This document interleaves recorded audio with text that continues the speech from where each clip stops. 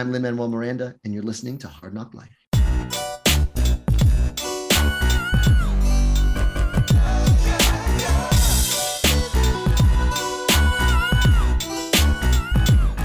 Well, it's the NOC in full color. You see me? The Hard Knock Life. Comics, movies, and TV. Welcome to Hard Knock Life. I am Keith Chow. I'm Britney Monet. I'm Dominic Ma. Hey, we usually record these shows on Sunday afternoons, and I had the brilliant idea. Well, the Emmys are Sunday night, and this is going to be a record-breaking Emmy showcase because I think the most POC ever nominated for the major categories, the acting categories. All of the nerd shit got nominated this year. WandaVision led all categories. The Mandalorian had a shit ton of nominations. The Boys was even nominated. This is going to be the most knockiest Emmys ever. And so we said, let's wait till Monday morning to record because we're going to have a lot of stuff to talk about. And then I watched the ceremony and the fucking Crown won everything. It's all white people. Michaela Cole was the only non-white person to win anything.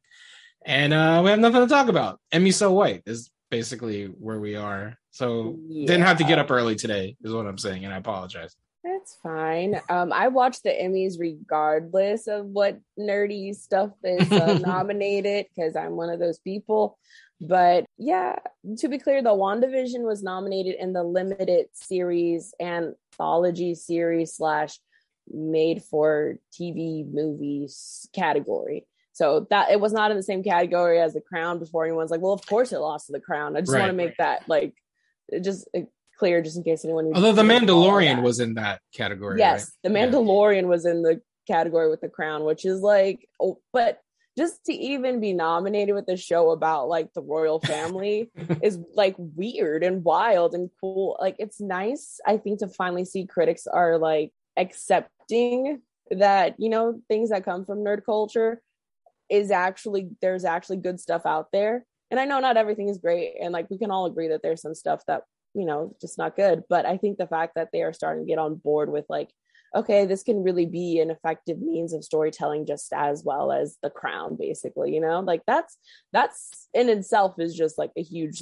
win for, anything nerdy, basically. Yeah, no, it was almost like cognitive dissonance, when they show the clips of the nominated shows or the nominated performances. And it was Gillian Anderson being Margaret Thatcher being all serious, and then whatever the other fucking shows were, and then it was a crate dragon and a bounty hunter throwing shit at a crate dragon. It's oh yeah, the Star Wars thing got nominated. That's funny.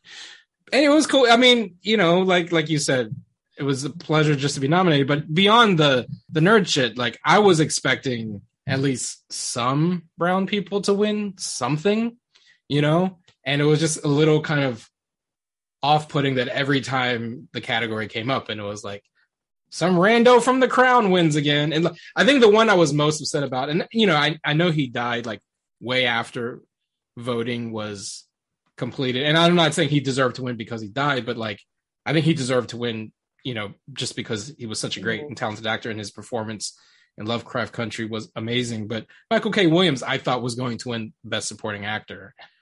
And then Toby Menzies won. And someone made I forget the person on social media who said this, but it was very reminiscent of when Anthony Hopkins won out over Chadwick at the Oscars. Because Toby Menzies wasn't even there. And it was they should have just given it to him. But they in a row.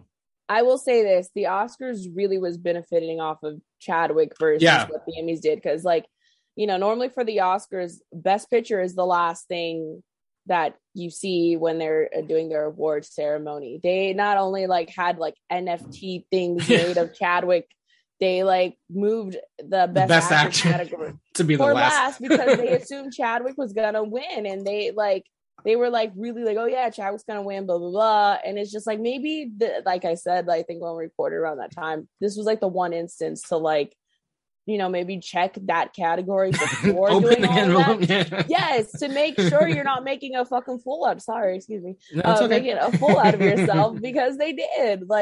He didn't win it. And then in this instance, they kept saying, we want to make sure everyone knows that this voting was done before he like, you know, before Michael K. Williams died, like this was done way before that. There was none of that like going into consideration.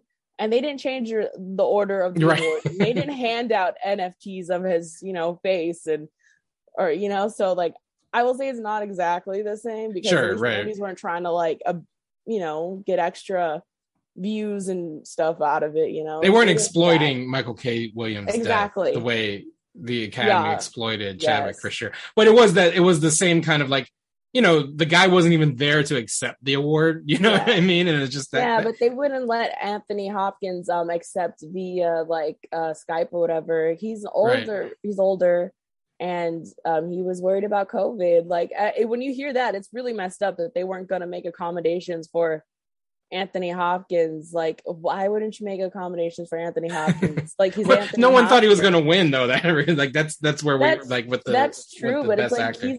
He's you know, like it's understandable an older man does not want to travel and, you know, in the middle of a pandemic, like. Well, you know, that's a good point too. And Dominic, I don't know how much you actually watched the ceremony, but it was a very tightly packed room of unmasked people. And I was just wondering, like, and I'm sure they were all vaccinated, right? But still, very small room, very tightly packed. I think Seth Rogen even made a comment about, oh shit, like no one here is wearing a mask and we're all shoulder to shoulder. But as someone who is very cognizant of the pandemic and all of the things around it, like, what do you feel about even having these kinds of ceremonies again? And, you know, Sunday was NFL football day and all the stadiums were packed to the gills again. So like half the country, it's like the pandemic isn't happening, and then the other half of the country's dying. So like, where are you in this weird flux liminal space of the third version of the pandemic? It was kind of the Golden Globes setup, right? Isn't that how they do in the Golden Globes with a bunch of dinner party tables? The Emmys are normally not set up like that. The Emmys are normally like regular, like theater, an auditorium thing. Yeah. For one thing, I don't know what they were trying to show by that. Like, it's not really safer. It's just a different way of arranging the chairs. I mean, it's not packed to the gills, obviously. Anyway, but whatever. I didn't watch very much of it. I did like that they started with that big Biz Markie number, and then it was all white from there. And did anyone wear a cool outfit or anything? I really didn't watch too much of the beginning. I liked all of Cedric's jacket changes and stuff. I really enjoyed that. I can't think if anyone had a really like super like, yes, your dress is so nice. Well, I think Bowen Yang's shoes won the night. If you saw his like silver platinum boots, yes, those are wonderful. Those are pretty cool. But I want to say, like, they totally could have given the award to Michael K. Williams. I wish presenters would make more audibles, like we know they give awards to people for a legacy for a body of work on the year when they kind of deserve it. Even they really could have done that, and they could have done that twice. To me, I think you'll probably get a posthumous one, like in sometime. We're honoring Michael K. Williams. It's like, well, he's dead now. Why are you doing? They could have done right. it. Yeah. But I wonder, is it possible, like, can a presenter, like, call an audible and, like, don't get checked on it and just, like, walk off stage? You know what I mean? And then because really, who's going to, like... the presenter is the person who does. Well, I'm just saying that, like, if Kerry Washington would have read the thing and said, oh, this dude's not even fucking here. Michael K. Williams is the winner. And, like, who's going to check her on that? They probably do check. That would be funny. That would be bold. They probably have like someone who has a list of like making sure this is freaking out, which is what happened with Moonlight. I think, yeah. But that was because they gave him the wrong envelope too. That's so embarrassing. Like, I would hate to have been the person who gave the wrong envelope. Yeah. But seriously, I mean, just echoing all of what you said, what have we gained over the year? But the fucking crown, I don't give a shit. I'm sure it's great. I'm sure the crown is great. I don't give a fucking shit. I personally don't like hacks. I don't like hacks a lot. Seen it.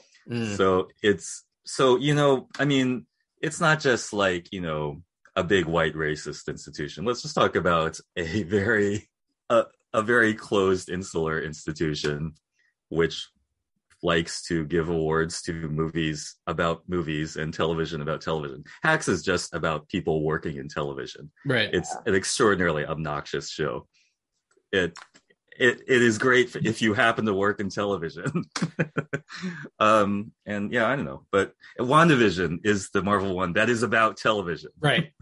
How can you get more incestuous? That's probably why it honestly got so many noms. Yeah. When you think about it, is because it honors previous years of TV, and they nailed it so well. I'm honestly surprised that they didn't get the directing one for the live audience episode, because they filmed that in front of a live audience and did all that like old school wire work and stuff. Like, I'm more surprised that didn't get at least like a directing win, just because that was done so well that episode. And WandaVision picked up a few like last week during the creative Emmys, right? Yes. So like when I say they led the pack, I mean like as at the Oscars. Most of the time when the nerd shit gets nominated, it's in all of the like the technical awards. It's never really in the creative. Although I think WandaVision had some creative, to your point, some of the directors, some of the writers, and I think Catherine Hahn was nominated. Yes, and so was Elizabeth Olsen and Paul Bettany, which I know Ian McGregor won that category. And I'm sorry, Ian McGregor, I have not seen that show. Yeah, has anyone seen Halston? My mom. A lot of people say that watched show is Halston. not. Oh yeah, great. I've never heard of it. I didn't even know it was a thing. Again, it's just about Halston. That's the kind of thing that the Emmy structure is there to give awards for. And but I mean, also like television has changed so much in the last couple of years. I mean, they need a new one of these shows. I mean, yeah.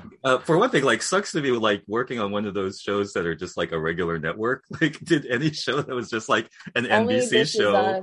Only This Is Us. Yeah, because that's the only show that I think is putting out. I haven't watched it in a long time, but I just remember that was one of the only shows of like quality coming out from network, because I feel like the network shows are paying the actors more to be on these shows versus like putting in enough money to have like a show that has a decent budget where everything actually looks nice. And but then like broadcast TV is mostly just cop shows set in Chicago now. You know what I mean? Like, there are a lot of those. There's still a lot of cop shows. Yeah, CSI Las Vegas is coming back. So. CSI ad infinitum. Right. Yeah. Like there is a fine line between what is streaming and what is TV now, right? Because Netflix can win Emmys and Oscars now, apparently, because there's no distinction between what is in Netflix. HBO technically can too because of HBO Max. So they're going to be in that.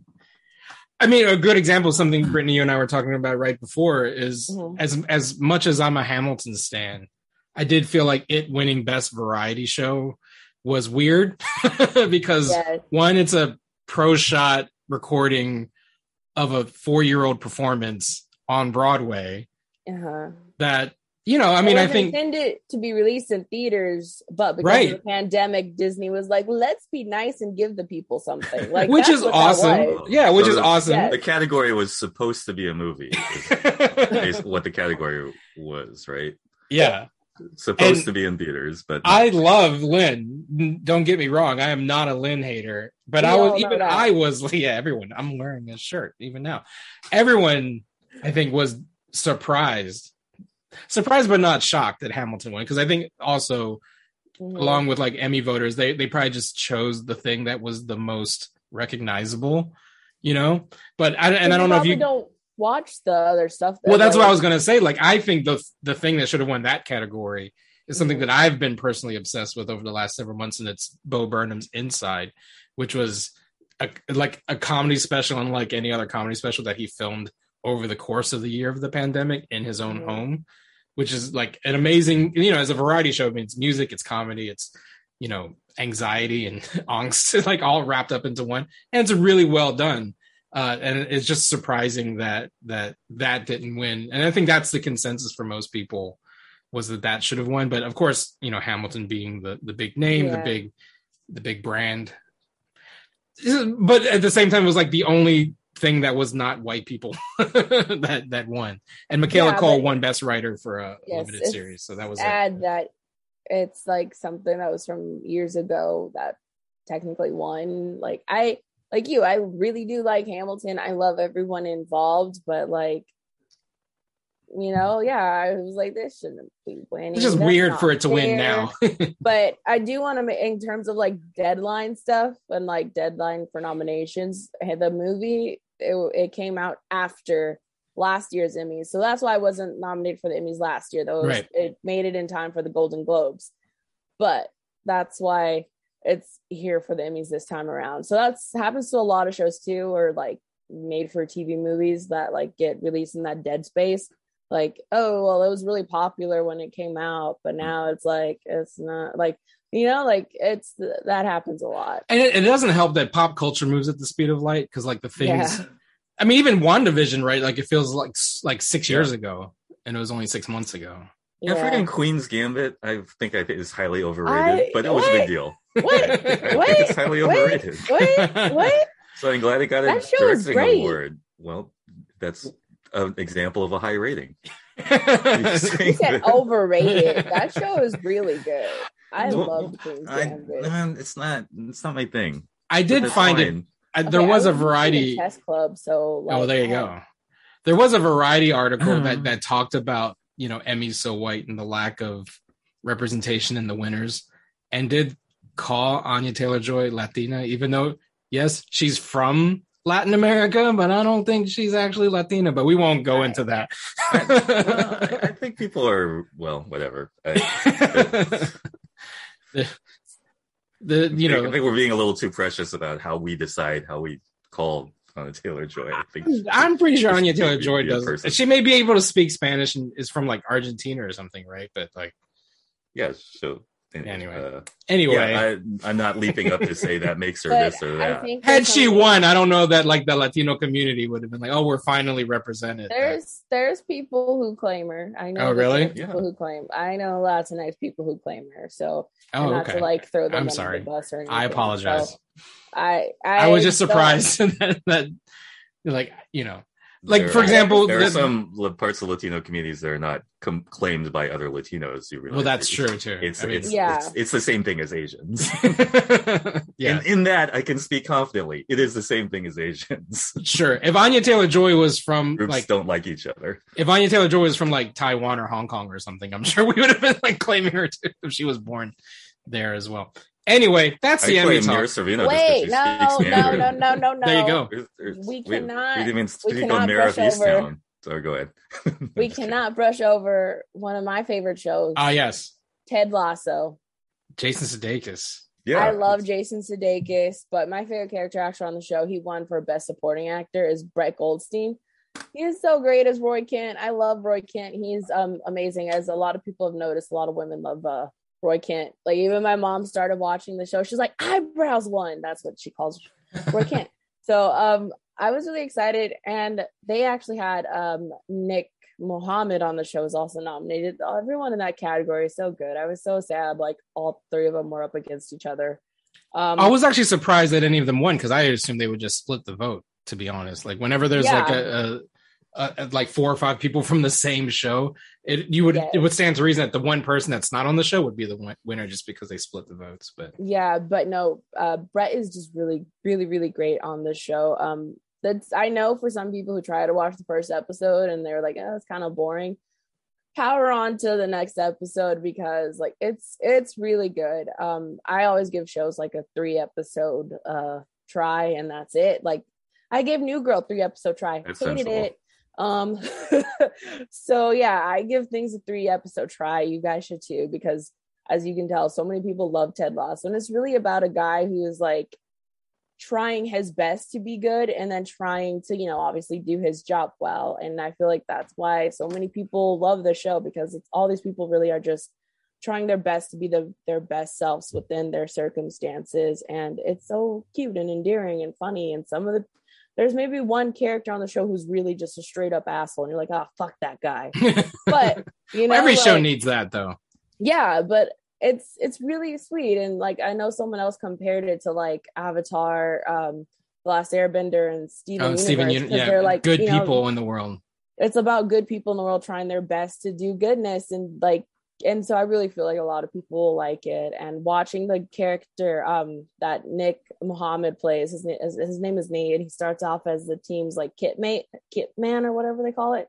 like to see his journey is very interesting, and I think they're doing some very interesting stuff with him in season 2. So one thing I didn't realize about Ted Lasso is that the show itself is based on like a skit from like, I don't know if it was a Saturday Night Live skit or just like an NBC sports skit, but there's like a YouTube video of Jason Sudeikis playing Ted Lasso from like on NBC Sports like YouTube channel from like 9 years ago. Because I thought it was like a mistake. I was like, did the algorithm mess up or something? Like, no, this was like a short video of him doing a skit as an American football coach, coaching a European football team. Yeah, and I think that's the premise of the show. Was actually from this like mini skit from like 10 years ago, which I thought was that makes sense. Very surprised. But that is the premise of the show, and it's very funny because he coached American football at an amateur level, right? So and I know because I have seen the pilot. I've seen the first episode. And I know that he's only hired because like they want him to fail. The lady who won on the show, Hannah Wingdam, she runs the team, and she's basically trying to get back at her ex-husband, and ruin the football club because that's the only thing he loves is Richmond Football Club. So she wants to ruin them, and they're like basically one of the top. They're supposed to be in like the Premier League, which is like professional league basically. And she wants to, watch the club like burn down. So she hires Ted Lasso, but he's like that guy who's like, so nice and always trying his best that like, he's endearing. Anything that she does, he's kind of like, oh, well, that's all right, boss. Like, it's really funny.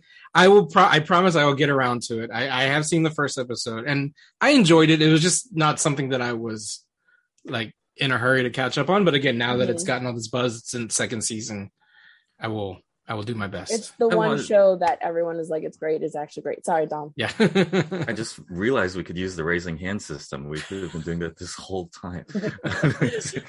That was like, I want to talk within 30 seconds. Not like it doesn't have to be immediately.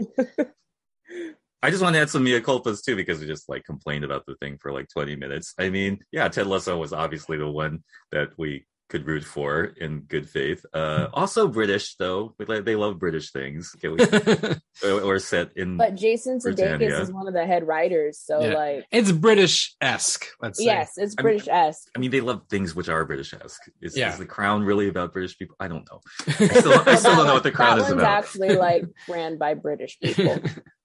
And some women won the directing awards, which is a big deal because that's really a big barrier. In direct positions, and that's good. And I also want to say I do like Poppy Lou's character in Hacks. She's the blackjack dealer, and she's very good. And that doesn't help anything like about me complaining about Hacks. I just wanted to say that honestly. Good character on this show. I can't stand. But you watched it. I haven't even watched. I did watch Gene Smart in Mayor of Easttown. Gene Smart is great. Quite liked Mayor of Easttown, so I was Gene glad. Smart that is wonderful. Good for her. Ralph Boner won. Yes, Evan Peters. That was pretty. That's close enough to a WandaVision win, I think. Yeah, everyone's laughing. They're like saying he finally got free of the Ryan Murphy machine, and he won his first award. Yeah. Did you guys watch Mayor of Easttown? I did. I haven't. I really want to watch it, but I won't spoil the what happens why he gets that award. But I will. I do appreciate it as someone who lives not quite in the Delco region of Pennsylvania, but close enough that the Baltimore, Maryland accent is very similar to the Philadelphia, Delaware accent. Everyone on that show does an A1 job on the accent. And again, that was one of those shows that really like at least had a working class vibe, even as people doing performance. I mean, we talk so much about the racial and sexual things. I mean, you couldn't get more fucking classist than the shows The Crown and Hacks. They're just fucking about fucking rich people problems. Right. I can't I can't care. Well, it's funny that I have seen some criticism of Mayor of Easttown as it's supposed to be this, working class show, but Kate Winslet's character lives in like a 2-story, mansion or whatever. And like, slow your roll. The houses they may be big, but I'm pretty sure the market rate for those houses are not like a house that size in California. Yeah, it's like $5 million, but a house that size out in a small town yeah. in Pennsylvania is like $100 Yeah, grand. You know what I'm saying? Like it's Yeah, I get that. property values. But at least they're trying to have the Sure. vibe. I mean, yes, they're going to get the details wrong because they're going to have the nicest, poor-looking house they can get in an HBO show. But it's not like the other HBO show, which is Hacks, which is about, a super rich lady living in Las Vegas, and the young person's problem is that they had bought a house with TV writer money and now maybe can't pay for it. Oh my God. What a terrible situation. The only thing I think about that is that not everyone who writes in TV has money to buy a big ass mansion. That's my only thing too. Yeah, it's even more a silly fantasy for that. Yeah, because there's so many people who write and work in TV that do not make as much money as people like to think. Mm-hmm. And I think that's also another issue with what people view of people who work in the industry. Not everyone is making all that money to have nice shit. I mean, that's the thing too. All three of us are that's definitely the argument they're trying to go for Hacks. I just happen to believe and I think the three I get it. The quality of the show too, I'm sure. But the three of us are all entertainment industry adjacent, if not necessarily directly working in there. And I think that's absolutely right. I think there is a perception that even, there's some working actors that have, their faces on everything, but they still live paycheck to paycheck, basically, Mm-hmm. And I think there is a misperception or misconception about, your status in Hollywood is automatically equal to riches and fame. You know what I mean? That's not the case for your day-to-day working, writer, director, actor, right? Everyone is still working class, even if they're working in Hollywood. Yeah, and there's a good story there, but what happens in Hacks is then she just goes to Las Vegas and lives in a mansion with someone who has a private blackjack dealer and then complains about it. Yeah, that's her new problem, is she's living in a mansion in Las Vegas. It's fucking stupid. That's all I can do. Hacks really hurt you, didn't it, Dominic? Well, I take it a little personally. And I do really like Sheen Smart, and I love Poppy Lou's character, so I should probably stop talking about it. Yeah, well, there you go. Well, maybe they'll hire you to write on season 2, and you can bring it, turn it around, turn that ship around. Yeah. Well, that's enough Emmys talk. We will put the pin there. I did want to get to 2 Disney Marvel things before we wrap for today. One is the Hawkeye trailer, which we didn't get to talk about last week. What did we think of Haley Steinfeld as Kate Bishop? I will say also in the wake of Shang-Chi, another Asian American Marvel superhero, by the way. I wonder if Haley will claim her Filipino heritage now. I don't know. We go back and forth on how Filipino she is. She's also a quarter black, according to the internet sources, right? Those 3 words, according to the internet, is 4 words. Is usually... Well, that's what I'm saying. Again, sort of related to the Taylor-Joy thing. I think people should. Celebrities are really under the gun, especially if they're a white passing person with a diverse background, which a lot of people are. So but I am curious about I think Asians are pretty hot to claim Haley Steinfeld. I don't know. No, I don't know if the black people are not I don't know anything about black. I don't know. It's a very complicated people. Thing because of if you're more, I think some people if you're 80% white, you're more white than anything, they won't claim you. So I don't know. It's it really depends, I think, on individuals, because you're going to get one people who claim, and the long other people history of people who are especially women who are passing in society and have a black ancestor. That dynamic is totally different from us going, oh, she's a quarter Filipino, so she must be Asian, right? Right. I mean, those 2 dynamics are radically different. And I think there's also some problematic, ideas behind just claiming in general, right? Because I think part of the discourse around being mixed race is that you don't have to be half one, half the other, or part this, part that. You're all of the identities too, right? It's I think it's, we get into the whole racial draft of it all sometimes, and it can be, racial draft is weird.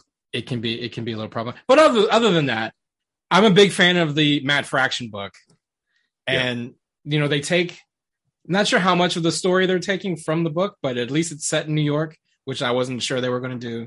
At least there's the tracksuit gang, which is pretty cool. Maybe Kingpin will be in this. Who knows? He's like you didn't see that Vincent D'Onofrio liked the tweet saying he's in the show. Oh, really? Well, Yes. Fascinating. that's awesome. Fascinating. That's And awesome. everyone's like, what's going on with all these Marvel actors, like, kind of breaking their NDAs? And Lucky the Pizza Dog is in it. So I am 100% on board. They're using the David Asia logo for Hawkeye. Mhm. So if it's not directly lifting elements from the Matt Fraction book, it's trying to hint that it's going that direction. One, are you guys familiar and fans of that run? And two, what do you think of this trailer? And, you know, I'm not the biggest Jeremy Renner fan to begin with, so it's kind of weird to be excited for a Hawkeye show. That's exactly how I feel. I've read a couple of Matt Fraction's Hawkeye. I'm more familiar with his Immortal Iron Fist because that's like my favorite run of Iron Fist. But that being said, I think lifting stuff from Matt Fraction is a really good idea because I think he's really one of the talented, actually, like, white dudes in comics, you know? So I'm really excited to see how much they take from that. I only read a couple I think I read maybe 4 issues at most, I want to say, of that run, and I meant to always go back to it, but then I forgot my password to Marvel Unlimited, and I remembered it now, but now I have We've all been there. Well, You know, let's make a deal, Brittany. I will finish Ted Lasso if you finish the Matt Fraction run on Hawkeye. damn, all right. That sounds like a win-win. You're both going to gain culture. Exactly. There you go. Right? I think it's good for everybody. But yeah, I'm pretty excited. I wasn't really excited for it at first. Like, it's not gonna be. It's, you know, Jeremy Renner, blah, blah, blah. But now I'm like, okay, this actually looks really fun, and he actually looks like he's having a good time in this. So I feel like that will be a little bit better to watch. And I don't know if anyone else noticed, it looks like he has a hearing aid in one of the shots. Yeah. Mm-hmm. So we'll see. I really like the Die Hard vibe, and What was your hashtag? Die Hard with Avengers. That was it's awesome. It's Die Hard with Avengers. I love that hashtag. Those who know the third Die Hard movie was called Die Hard with Avengers Yeah, exactly. for no particular reason. So that's clearly what it looked like, Christmas and everything. And I love that it's in New York again. I'm sick of all this fucking going to like surreal WandaVision land. It's just in New York in Christmas. That's just great. Yeah. But mainly I wanted to talk about the Hailey Steinfeld situation because, at the risk of sounding weird fawning over a cool young celebrity, I like Hailey Steinfeld a whole lot. Oh, she's really talented. She's awesome. Great. Her performance, one of her first performances in, you know, the Coen Brothers' True Grit is just one of the great things in She cinema has an Oscar of all nomination time. for that. Yes, she does. She should have gotten 7. It's one of the best things in movies that has ever happened. Yeah, This I never young saw kid. that particular movie, but I've seen, you know, some of her other stuff, and she's so good. I love her. She's And then good in she was- everything she's been in. Yeah. Yeah, Yeah, and then August she 17 is really great, by the way. Oh, okay. I haven't seen that one, but that's moving over to like the big genre movies. She also does this great thing in Bumblebee and Into the Spider-Verse, also great in Into the Spider-Verse. But she really took Bumblebee to a place that, to be fair, Sheila Beef was never going to take it.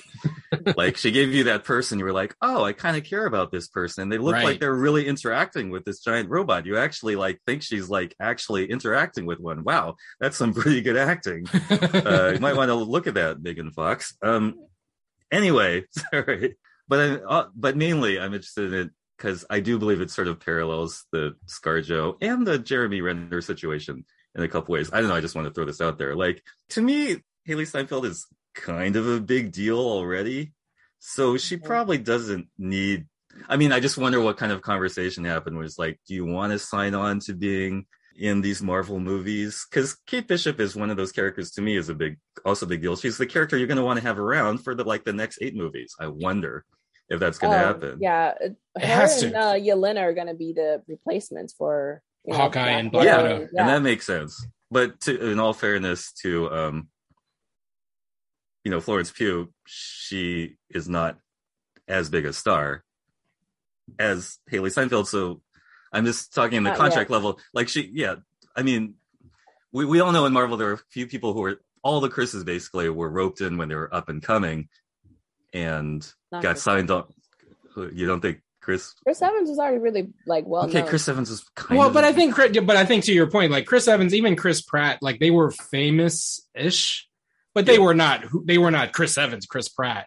All I'm getting Marvel. essentially is that well, my family's a Chris Evans family house. I'm sorry, like I feel like this is not Chris Evans slander. This is not Chris Evans slander. I think generally Chris Evans from the beginning. Yes, yeah. I mean that's fine. But I mean, my only point is like there was that dynamic, like ScarJo and also Jeremy Renner got roped into basically being Hawkeye and Black Widow forever for way too long, and they got sick of it eventually because they were already pretty well established stars. That was the difference. Yeah. So I just wonder how it'll be like because just in that trailer you can see how much it's going to be great that Haley Steinfeld is Kate Bishop. You can just see it's just going to be great. To your point, though, right? Like they're clearly in some fashion setting up a Young Avengers type team. We've talked about this throughout the Disney shows, right? Like Patriot was in Falcon and Winter Soldier. Yeah. Wiccan and Speed were in WandaVision. There's a new giant girl I guess her name's not Giant Girl, whatever Ant-Man's daughter, Cassie. You know, she's a new Avenger. Stature, that's her name. They recast her for the next Ant-Man movie. Ms. Marvel's coming. Like there's clearly a Young Avengers team building.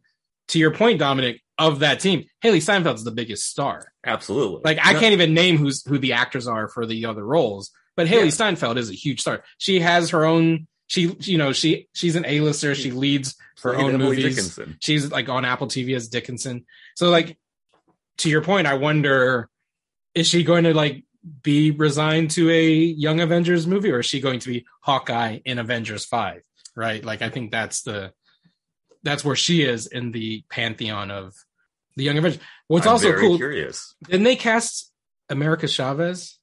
America Chavez is in the Doctor Strange movie, isn't it? Yes. Isn't she? Yes. Oh, cool. Yeah. And she comes from the Netflix show, the Babysitters Club, which is really great. She's really fun on that. Her name is Xochitl Gomez, I think.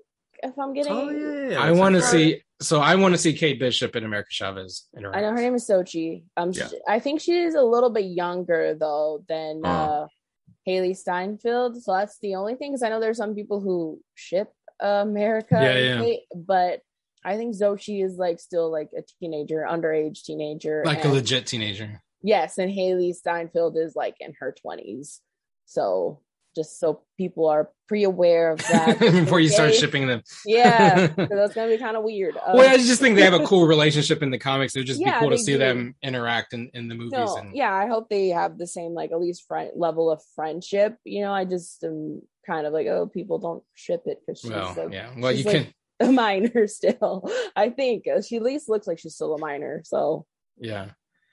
So that's Hawkeye. That was the one thing that we didn't get a chance to talk about last week, and I'm very excited. It comes out in November, right in time for the holidays. It's got that Christmas vibe, which is really cool.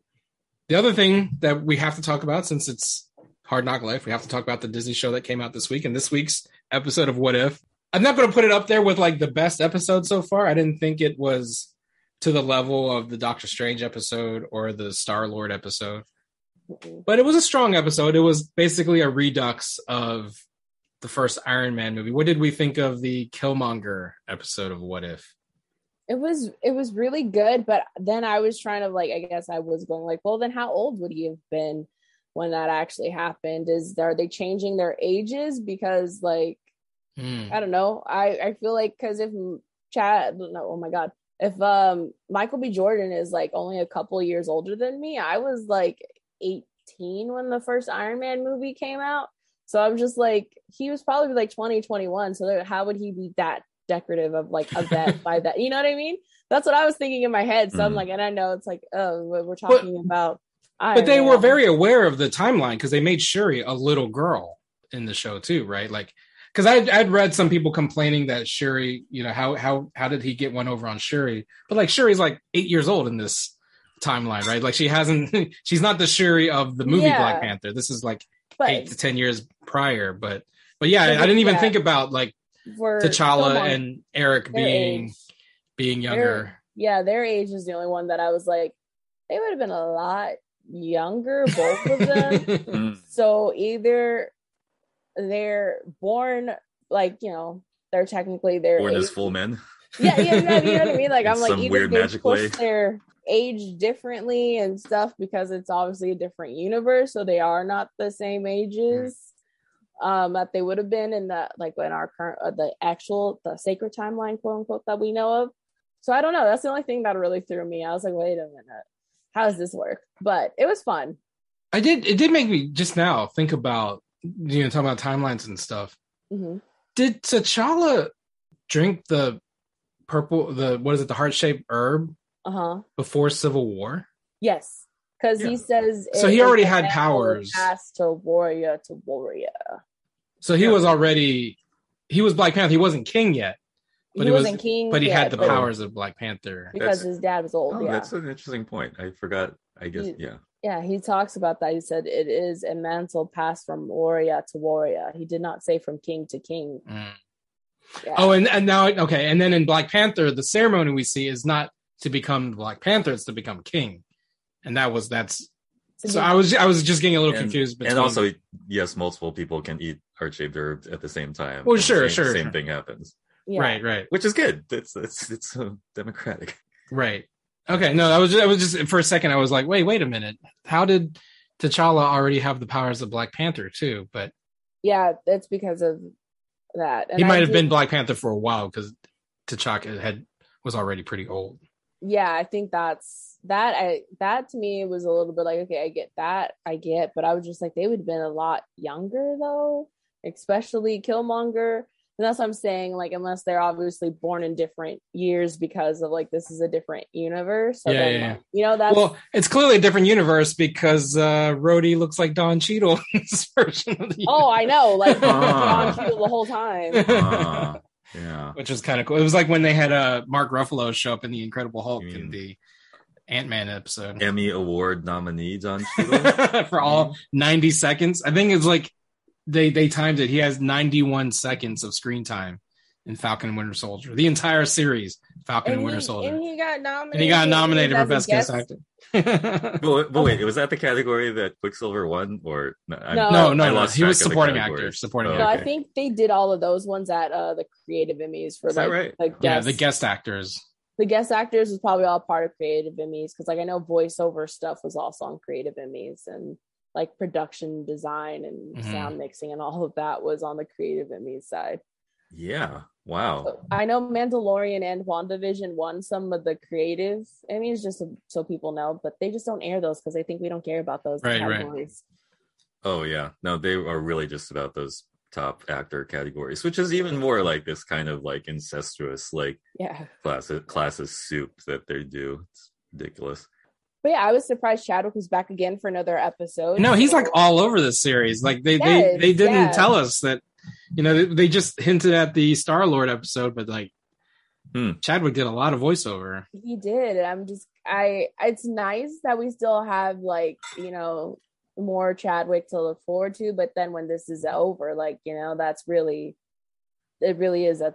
but it's nice each time too. It's really sad because like in the first one, you know, he doesn't die, but like there's that whole eulogy for him because Wakanda thinks he's dead, and so like the real world parallel is it hits you in the heartstrings because we lost Chadwick. And then in the zombie episode, like, I mean, he ultimately dies because the world dies, but like he's being fed to Wanda, and it's a little kind of like off-putting in a sense because Chadwick's no longer with us. And now in this one, he full on dies. Like there's a coffin, you know, scene too, which again, they probably like, feel so bad about like why we gotta keep killing T'Challa. They probably feel really bad. Like they're like, shit, he died, and we did all this stuff with his character. And, you know. But yeah, I still agree that the Doctor Strange and the T'Challa Star-Lord episode are probably the best so far.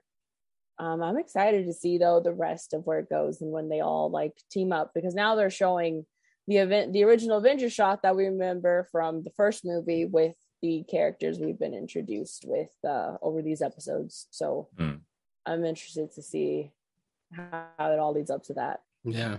Well, the other cool thing is that, like, again, they did bring back many of the original actors. As you said, T'Challa is voiced by Chadwick. They brought back John Candy to play T'Chaka. They brought back Angela Bassett to play Ramonda, which was cool. That we learned that she's a general. She's the I guess she's still general in that timeline because she's leading the Dora into battle, and which again, maybe to your point, this is like 8 to 10 years earlier, so Ramonda might be more agile than she was by the time of Infinity War. Because that's another criticism I read. Like, if Ramonda was a Dora Milaje, why wasn't she fighting the Battle of Wakanda? It's like, well, she's much older 10 years later than she was probably.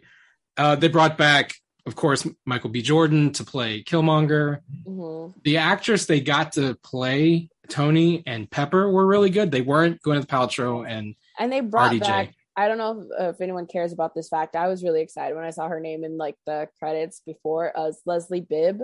It's Christina Everhart. Yes, and I don't know if people know she's actually married to Sam Rockwell. So I was really excited. That's why I always love their scene in Iron Man 2 when they're kind of like, where he's like trying to flirt with her and she's just like, leave me alone. And she's been in several of the What If episodes, all voiced by Leslie Bibb. So it's kind of cool that she's more than one. I just noticed on this one that it was her. I was like, Leslie She's Bibb. in the Doctor Strange episode. She's the one who announces Christine Palmer's death on the TV. Okay. That's actually Christine Everhart, because she's the in-universe, like news person. Yeah, but I wonder if they're gonna bring her back on like in the movies, because I like Leslie Bibb. I used to like this show that she was on in the CW, and they fucking canceled it. It's called Popular, and it ends with, I don't remember if it was her or her best friend character on the show. One of them gets hit by a car at the end of the episode, and that's how it ends. And I don't know.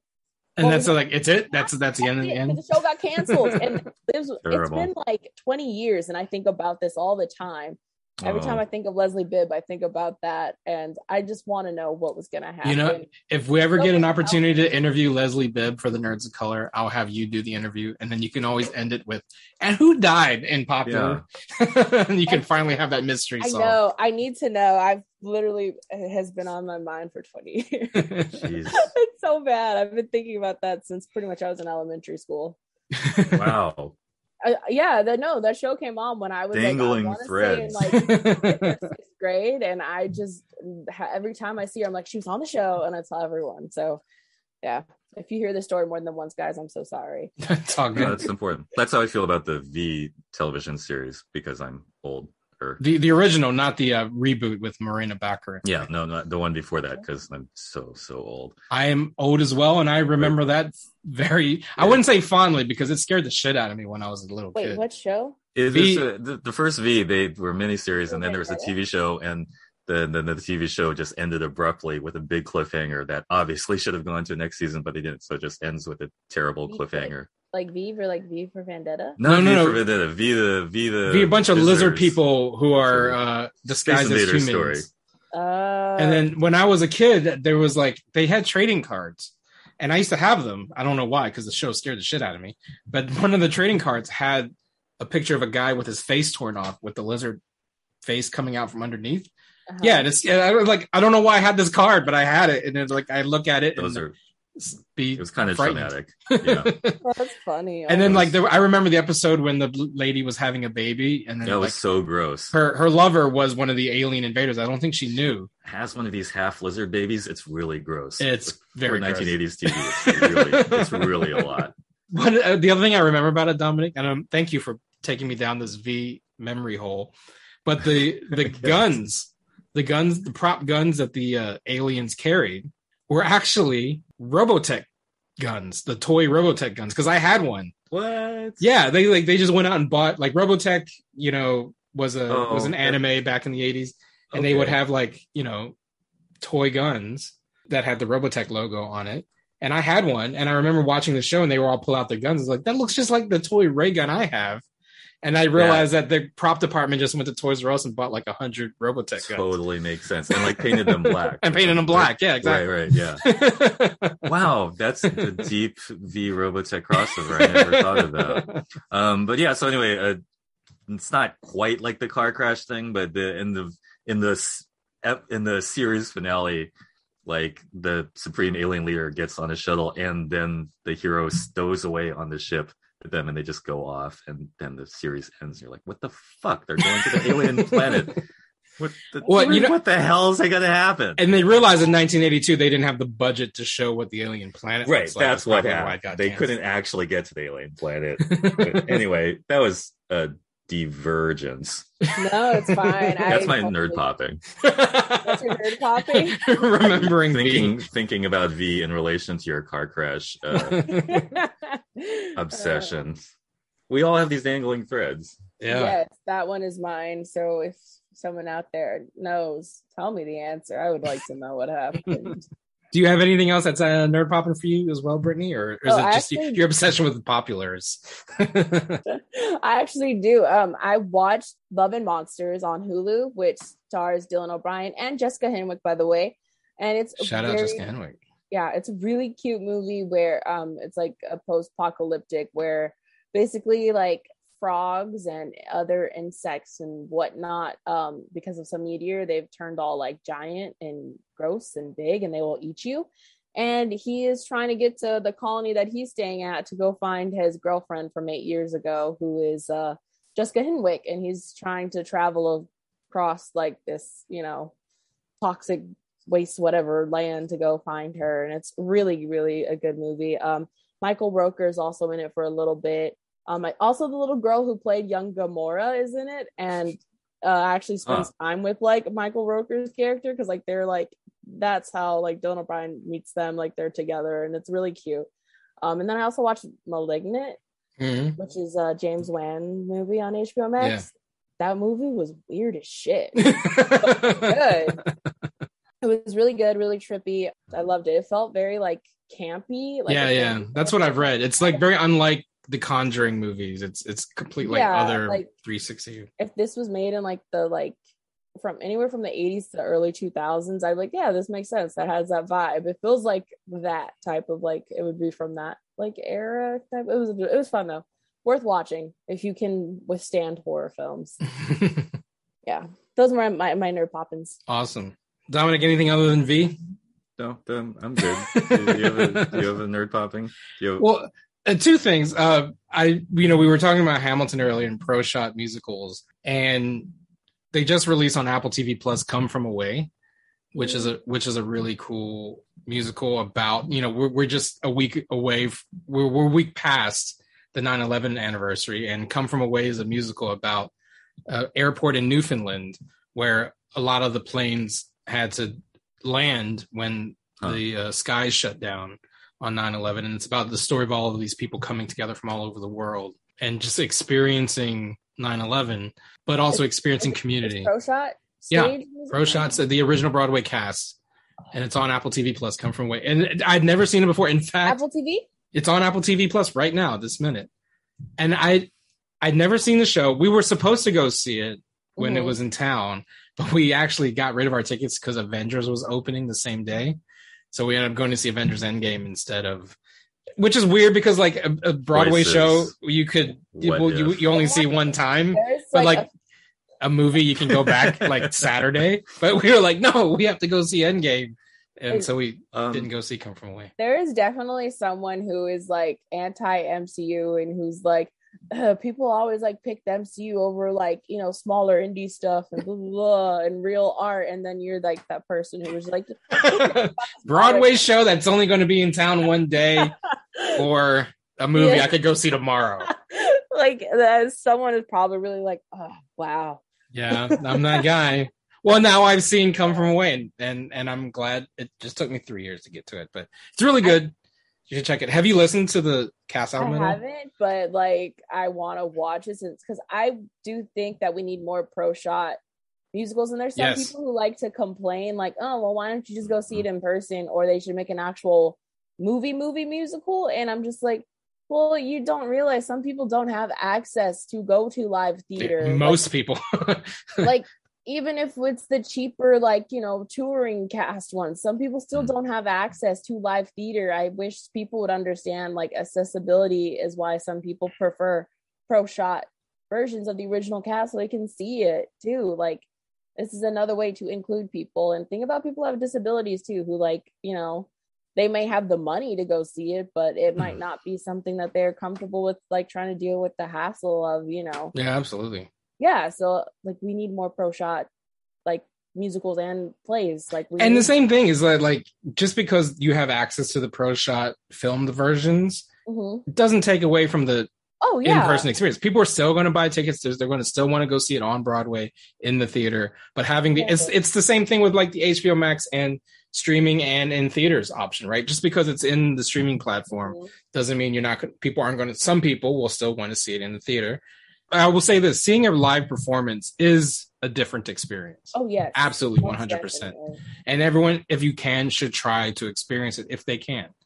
But to your point, it should also be available on some sort of platform that's accessible to people. And then it would also cut down on bootlegs, because like every Broadway musical is available on YouTube if you know how to like search for slime tutorials. Yes. Right. And so I've seen my share of Broadway musicals from a shitty cell phone. You know, the Pro Shot will eliminate the need to do that. Right now that Hamilton is accessible on Disney Plus, no one is going to YouTube to look up the shitty amateur videos. And people are still lining up to see Hamilton. I want one of Book of Mormon. I don't know if they every musical is Pro Shot. Like there is a Pro Shot version of every musical that's on Broadway. They're just not released because of Actors Equity, right? That's one of their last frontiers, as rightly it should be, because that is the actors sticking up for themselves. Which in a tangled way. I was going to say, like, releasing it should also pay actors their a lot fair share labor and I just think that we should have it because I really want to see Book of Mormon with the original cast. I would like to see not a bootleg one. I would like to see the original Idina Menzel and Christina Chenoweth Wicked. I would like to see, what else would I like to see? I'd like to see In the Heights. I'd like to see the original cast of In the Heights. What else? I have seen Kristen Chenoweth though as Glinda, just because she was at the Pantages the first time I had saw it. Oh wow! But it was Eden Espinosa who was Elphaba. So Eden is like, if you really follow Broadway, people know Eden, and Eden is so talented. Oh my God, that woman can sing. So yeah, it was really cool, like seeing that. But I mean, I've seen Hadestown with the original cast, but I would love a Pro Shot version of that too. Sorry, Broadway nerds, nerding out. That's Hard Knock Life. How can people find you on the internet, Brittany? You can find me at Hi Brittany Monet, and also you can follow at Naomi Podcast to get the several streams of all the other podcasts I'm doing or have done. Basically, that's the shorthand version of that. Dominic? I'm at Dama, DOMMAH on Instagram or Twitter, and also have a YouTube channel at melancholyball.com. Melancholy Ball. You can find me on Twitter at the Real Chow, _real_Chow, and follow me on Instagram at Real Keith Chow. Follow the Nerds of Color at the Nerds of Color. Go to hardknockmedia.com to find this and all of the podcasts. Subscribe, download, like, do all the things, rate and review. Subscribe to our YouTube channel, youtube.com/the Nerds of Color, and give us an email, thenerdsofcolor@gmail.com. And we may read it on air. Who knows? You have to email us first, though. And that's it for this week. Until next time. Ted Lasso, your godsend. I thought Dominic was going to shit on Hacks one more time. No, let's leave it on a positive note. Ted Lasso.